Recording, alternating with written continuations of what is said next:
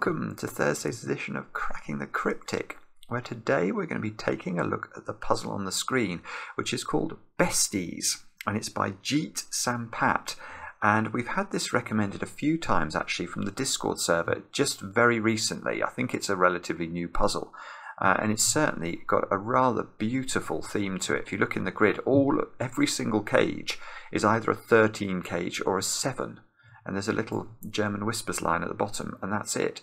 So yeah, it's a gorgeous looking puzzle. Very, in fact, the cages are almost completely symmetrical as well. Just I think these two are not.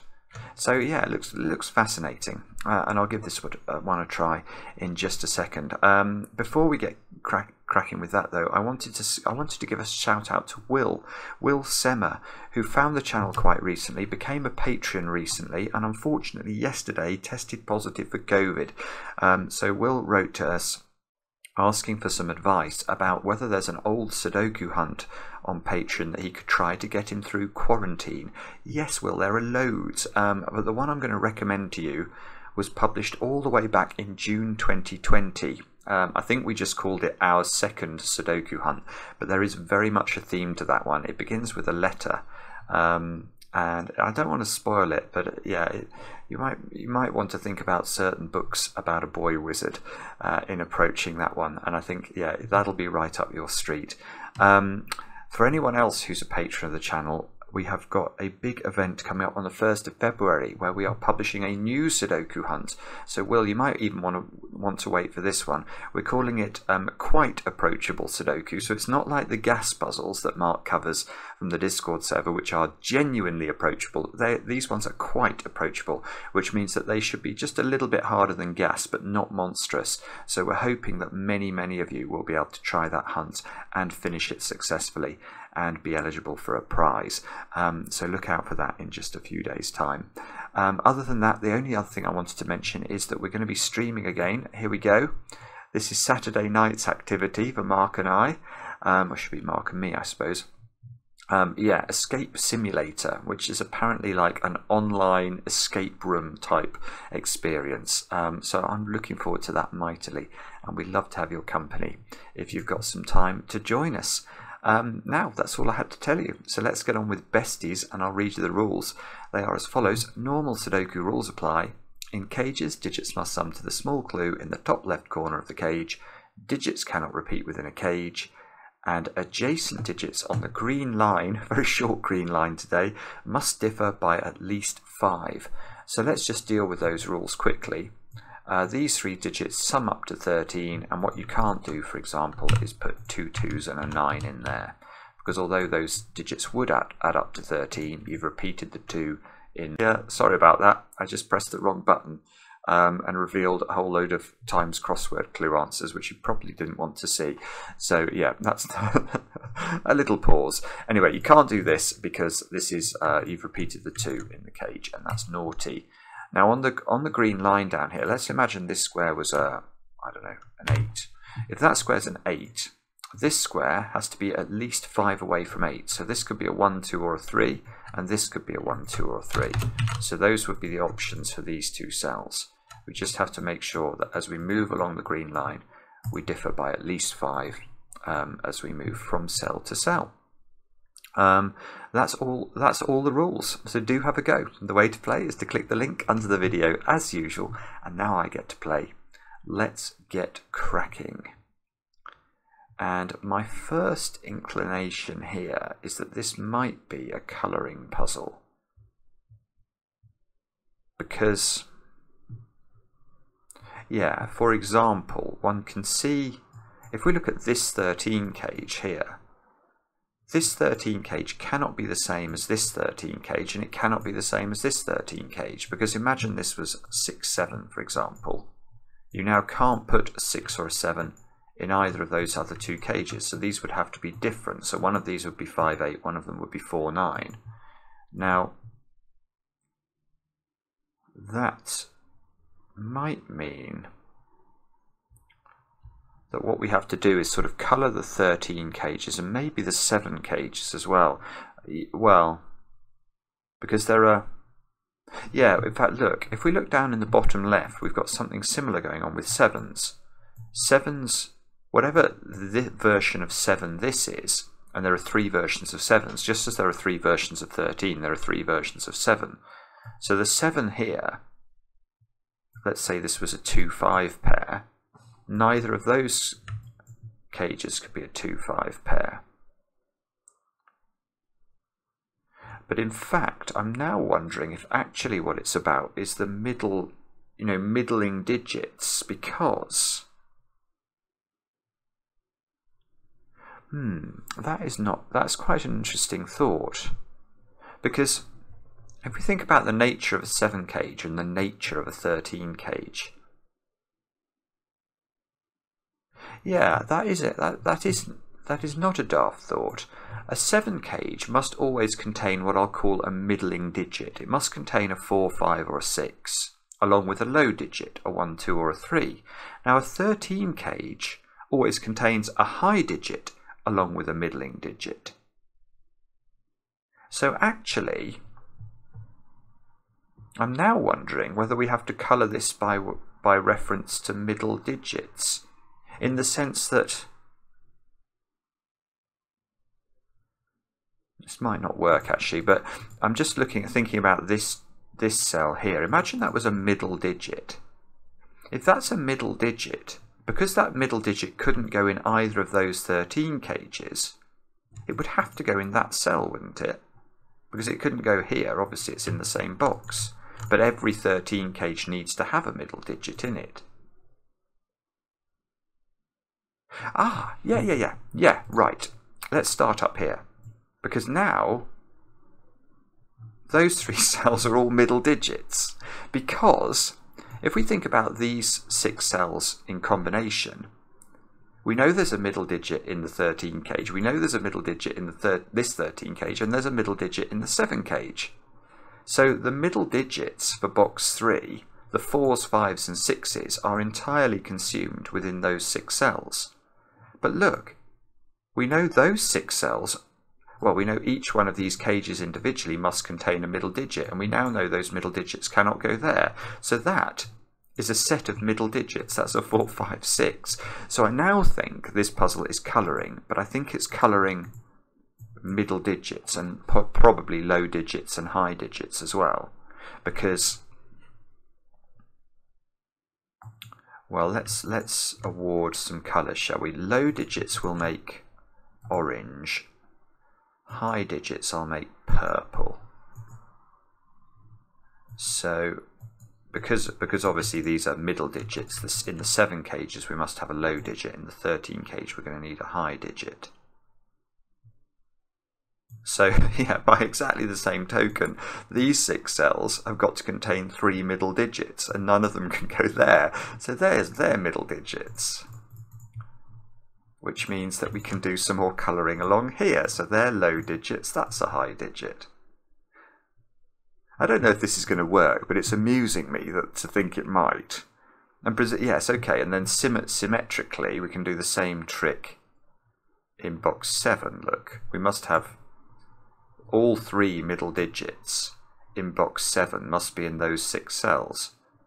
So given we need another 3 middle digits in those 6 cells, and we can't put them there, those are middle digits. So the middle row of the grid is now middle digits, because we've got a 4, 5, 6 triple there and a 4, 5, 6 triple there. Now that's got to be a low digit, therefore these have got to be 2 high digits. And now this is where we might run into problems now, because can we actually take this any further? Well, I can go a bit further in column 9, but yes, okay. This 7 cage must contain exactly a middle digit and a low digit, and this 7 cage must contain a middle digit and a low digit. So in this column I should be asking where the high digits go, and they've got to go in those 3 cells only. So they're all purple, and that looks... Oh, yes, yes, yes, yes. It's all, yes, it's all coming together. These three being middle digits, I could have done exactly the same trick there. Look, those have got to be middle digits, so that's got to be a low digit. Those two have got to be high digits. I've now got 3 high digits and 3 middle digits in row 7, so those have got to be low digits.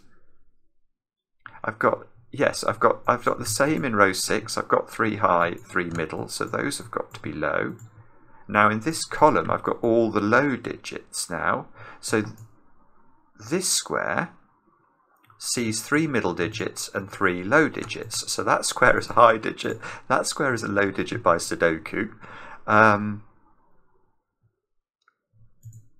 Now, what does that mean? So this domino contains a high digit, which is a purple, and a middle digit.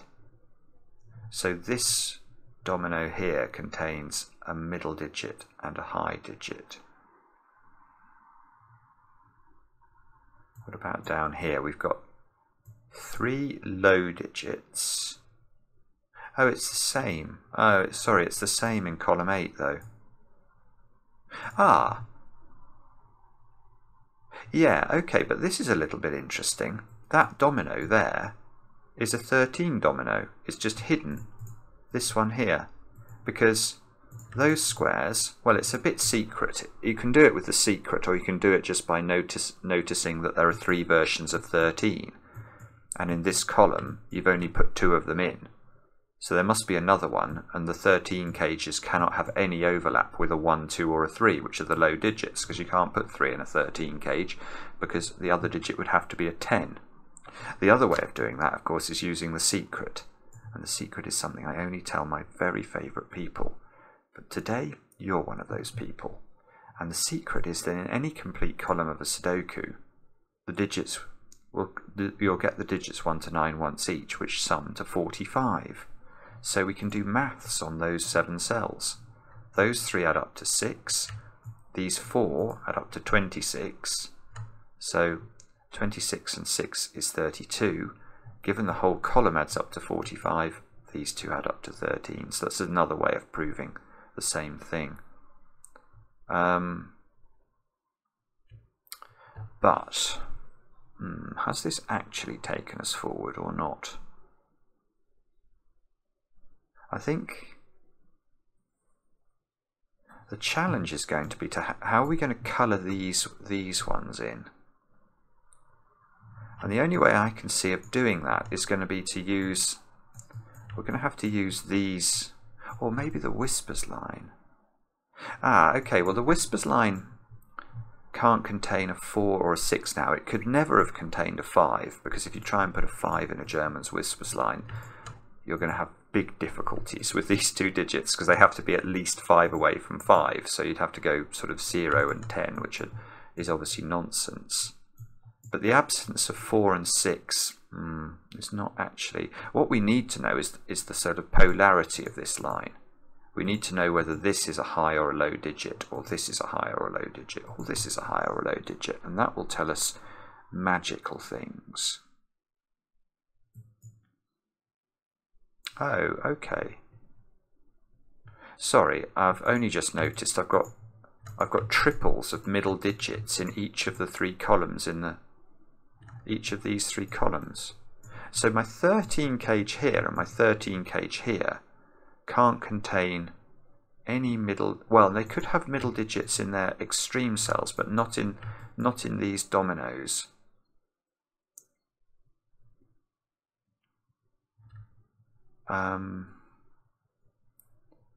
So let me just think about this. So in a 13 cage, if you can't put a middle digit in it, you can't put 2 high digits in it. That won't work. Can you put 2 low digits in it? Oh, I didn't turn my phone off, sorry. 2 low digits, so that would be...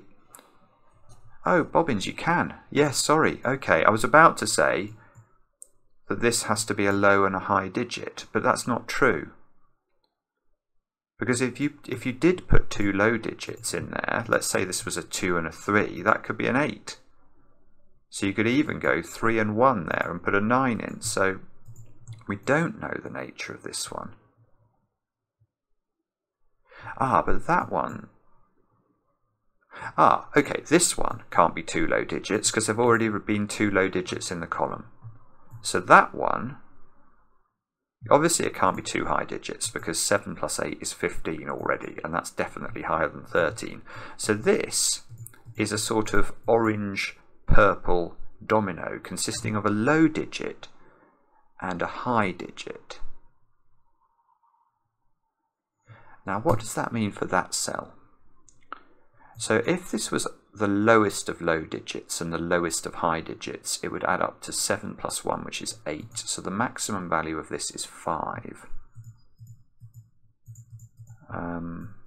And if this was as high as they could be, you'd have 3 and 9, which would be, yeah, 3 and 9 is 12. And then this could be a 1. So all options are on the table for this cell. And we can't colour it, which is the disappointing thing, because it could at the moment be either low or medium.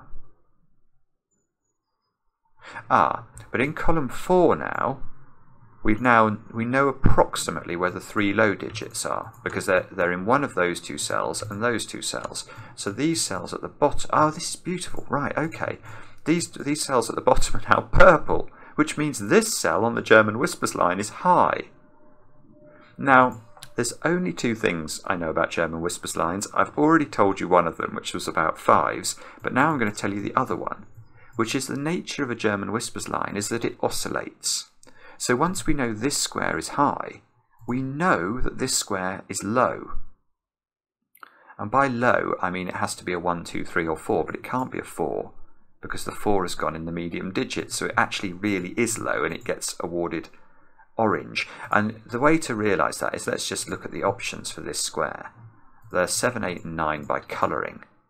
This square has to be at least 5 away from any of these digits.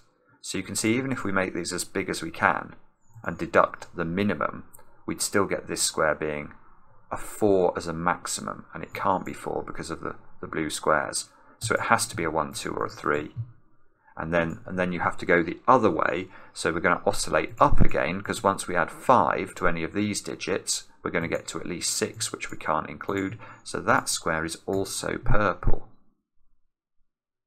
Oh, yeah, in fact, look, we can just very simply colour the remainder of box 8. Those 2 have got to be orange, because we need 3 oranges in the box. So now, this cell,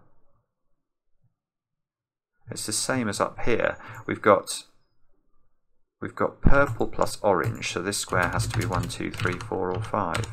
Oh, but it can't be, yeah, hang on, but that can't be 1, 2 or 3, because that sees all of the low digits already in column 7, so that's a 4 or a 5, which means it gets coloured. That is blue. Maverick flying past outside. Okay. So what does that mean?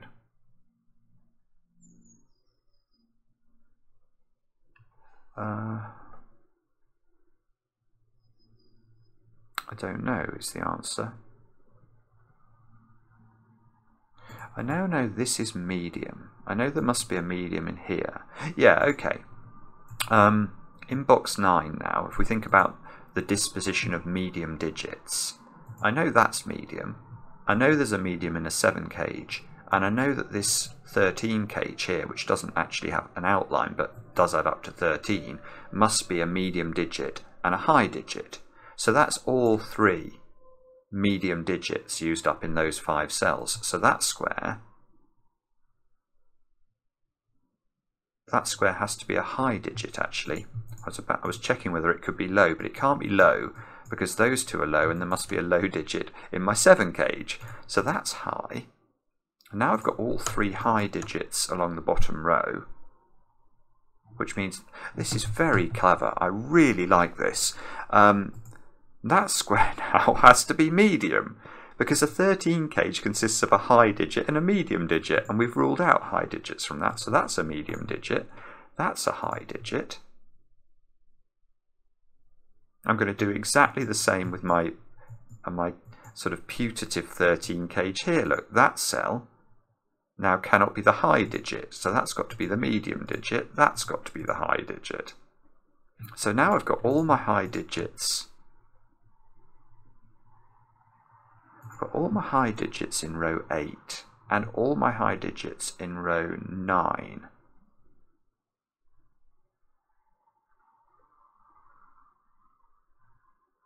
What does that mean?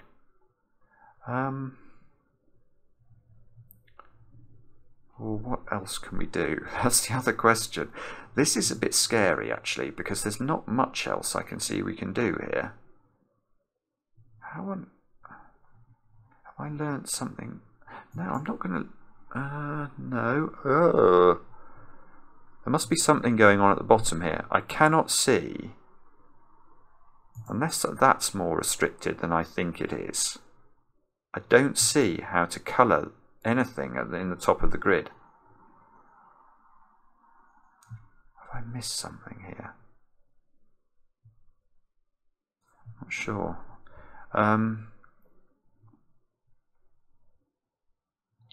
I've got 3 highs here. I've got 1 medium. So I've got to put 1 low in. One of those 3 is low and 2 mediums in. Oh, I tell you what I can do, which might be worthwhile. I can get rid of a 1 from this square, I think. Because if we look at these 3 digits here, the top of the 7 cages, I know 2 of those are medium. And this is the only other medium, and that doesn't have a 6 in it. So in row 8, you must put a 6 in one of those cells, which means you must have a 1, I think, in one of those cells, which means that square can't be a 1. Now, unfortunately, that doesn't actually affect my German whispers line very much. That square's still got the ability to be 7, 8 or 9. And leaving a 1 out from here hasn't affected that at all. Oh, can that really be 9?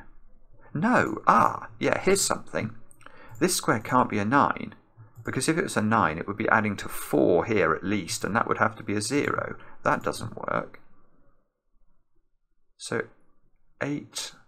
If this is an 8, you'd have to go 8, 4, 1. If this is a 7, so isn't this always a 1 or a 2 then? It's a low digit. I don't know if it can be a 3. If it's a 3, no, you'd be adding at least 11 to it and you get to 14. So that square's also restricted. There's definitely a 1 now in this domino.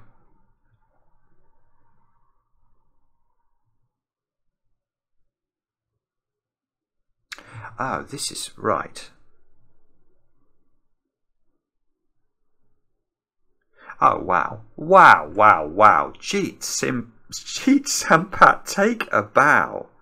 This is beautiful. Oh my goodness. Right. Okay. Try this. I think this works. There's a 1 in one of those 2 squares. Now, yeah, this does work. So what digit can I now not put in these 3 squares in the 7 cages in row 9? And the answer is 6. Because if I put a 6 in any of those 3 cells, because these dominoes add up to 7, you'd have to put a 1 in one of those cells, which you can't do. But if these can't be 6 in the bottom row, where do we put 6 in the bottom row? Well, 6 is not a high digit, so 6 has to go in one of those 2 cells. But if 6 is in one of those 2 cells, that means 7 is in one of these 2 cells, because we know that these 2 cells add up, these 2 dominoes add up to 13. But if these 2 cells contain 7, that means 7 in this box, I think, is pushed onto the whispers line. And why is that so interesting to me? Well, that means that can't be a 3. Because if that's a 3 now, you've got to put 8, 9 into the flanking cells, and we can't do that now. So that has our first digit is a 2 in the middle of the whispers line, which means that square's a 1 and that's a 3, just by Sudoku. Now, what's that done for us? That's just worth Just pausing though, that is really beautiful logic. I've not seen something like that for a long time. Sort of the importance of the way that these 7 dominoes and the juxtaposition of these 13 dominoes, the way it sort of went backwards and forwards between the two, it's really beautiful. That's really beautiful. That square's got to be an 8 or a 9 now because it's a high digit and it's not a 7.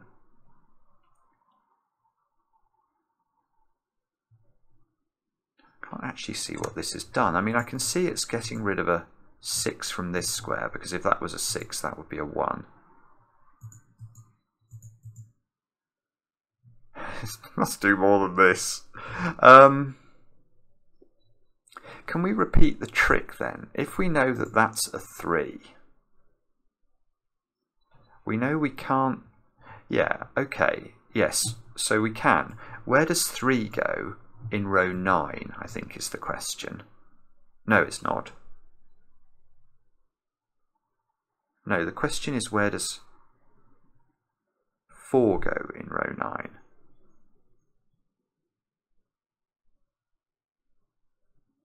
Because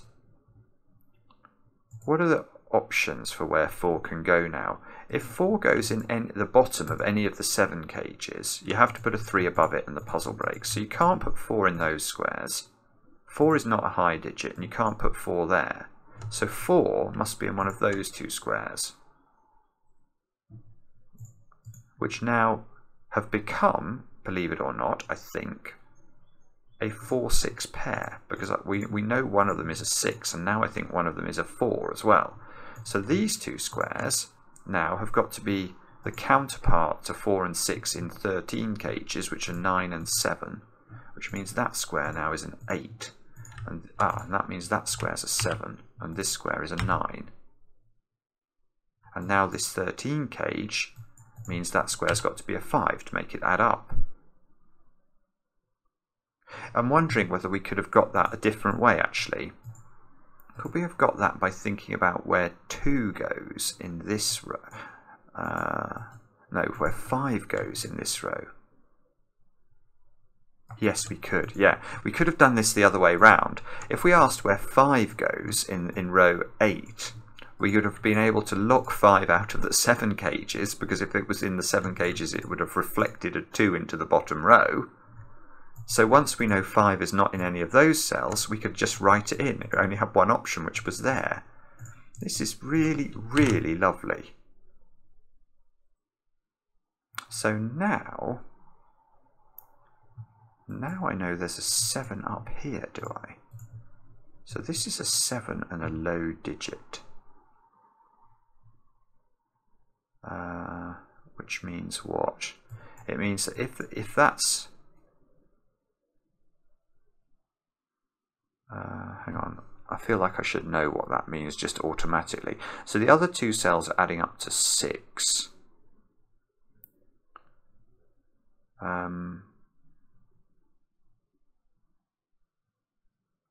Sorry, I feel I should know what this means, and I'm just not quite spotting it. That means that can't be a 3, because then you'd have to double 3 in the box, wouldn't you? So this is 1, 2, 4, or 5. Oh, but it's got to go with a low digit here, doesn't it? We know that this is either a 7, this is always a 7, and it's a 7 and a 1 or a 7 and a 2. That's the way to think about it. So that square now, that square's become medium. I see, this is medium. Oh, right, now, where does 1 go? Where does the orange 1 go in box 5? It's not there, so it must go in one of those 2 squares. So that's actually become a 2-7 pair, which means that square must be a 4 to make the 13 cage add up. And that, yeah, it's very interesting to me that this is going to unwind, because we need this sort of digit to do an awful lot of work along here. But what can we get from this? If this is a 2-7 pair, we now can't put 5 in here, because if we did, we'd put a 2 beneath it. we've got 2 and 3 here. Oh yes, so where does 2 go? In the middle box now. It's got to go there. So that's 2, that's 5.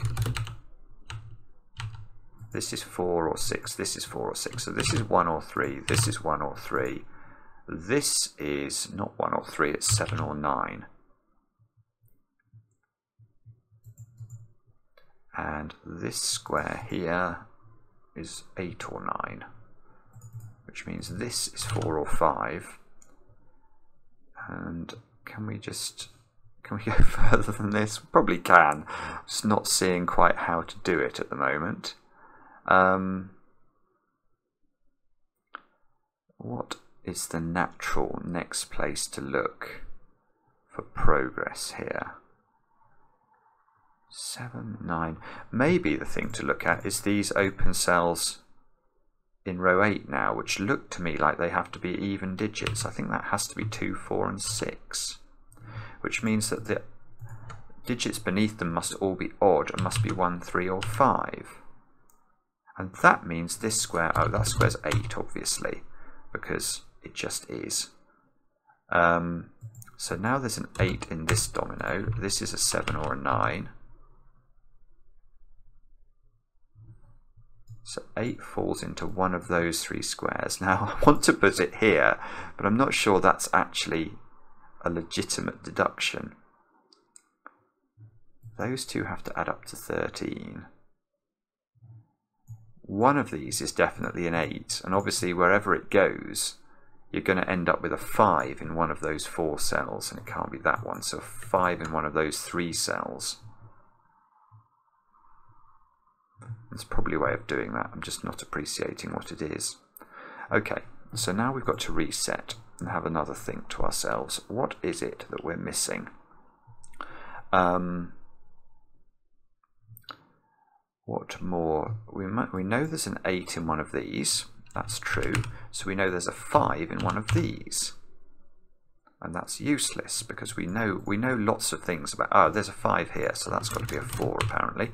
So that's 4 and that's 9 and that's 7 and that's 6 and that's 4 and that's 3 and that's 1. Good grief. And that's 6 and that's something. 5, I guess. This is now 5, so that's 8. And we're only left with 4 and 6 here, and we can just fill those in. Good Lord, it's just mad. Now this has got to be 1, 9. And that's got to be 3, 8. Which is interesting. This 8 is meaning we can place the 8 in this box all of a sudden. So this has got to be a 7 or a 9, and it sees a 9. So we can fill in the high digits there. Now look, 7 is locked into this domino where it must be accompanied with a 6. This square's a 9 by Sudoku. So 9 is in one of those 3 cells along with the 8. This can no longer be 6 because we can't put 7 in here anymore. That is a something and a something. I don't know what. This square, I think that can be anything as well. Oh dear. So this is 8 or 9.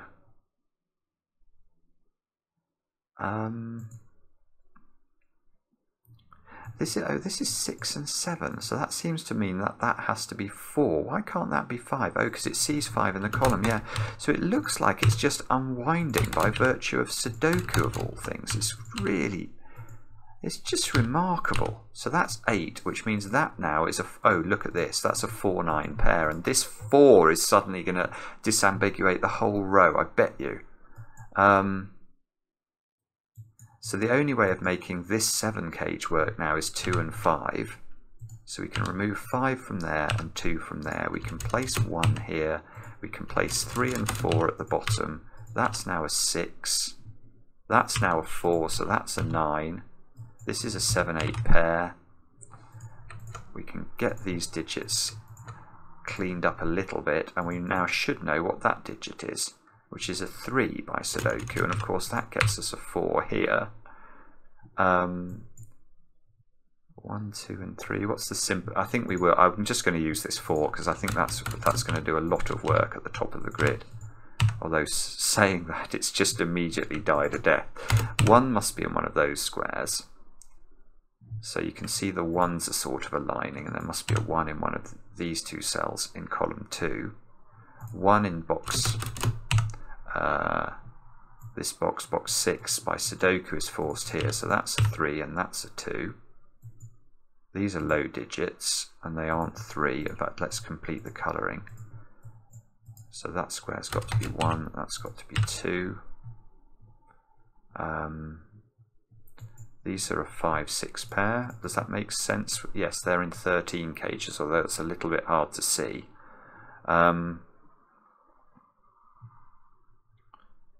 4s and 9s.